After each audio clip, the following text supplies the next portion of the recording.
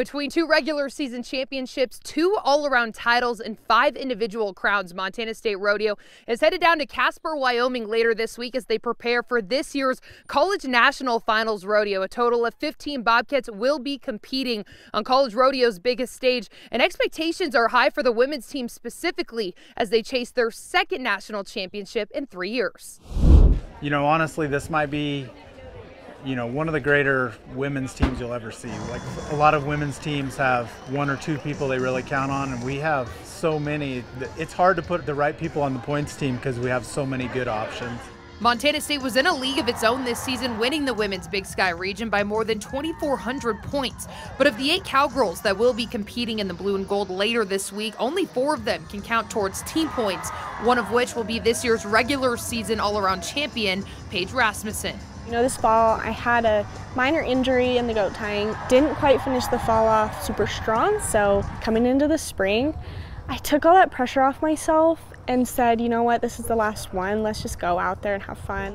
And the Bozeman native is heading to CNFR with the same mindset as she prepares for her final rodeo in the blue and gold, hoping to put a stamp on her college career with one more championship. I have high expectations for myself and always have, but I think the difference this year from last year was the year coming off my national title in the all-around, and there was a lot of pressure I put on myself. And this year I don't feel that. All I feel is I want to go out there and put everything on the table.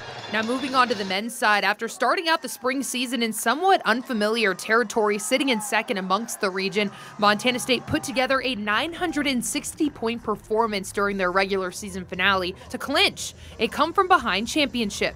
They were behind till the last rodeo, and we lost Cody Faulkner. He was one of our main point earners. I was proud of the team for rebounding, coming back, and still winning the region without him. And in a close battle for the men's all-around, it was Bodie Spring, a junior from Montana State, who took home the honors. He'll be one of 4 Bulldoggers competing in the blue and gold, including the Big Sky region's individual champion, Jaden Whitman. I mean, even though it's my first trip, there's no reason I shouldn't be able to perform. I'm really hoping for the best, obviously, but it's rodeo again, so it kind of depends on how you draw and how everything works, and horses, anything can happen.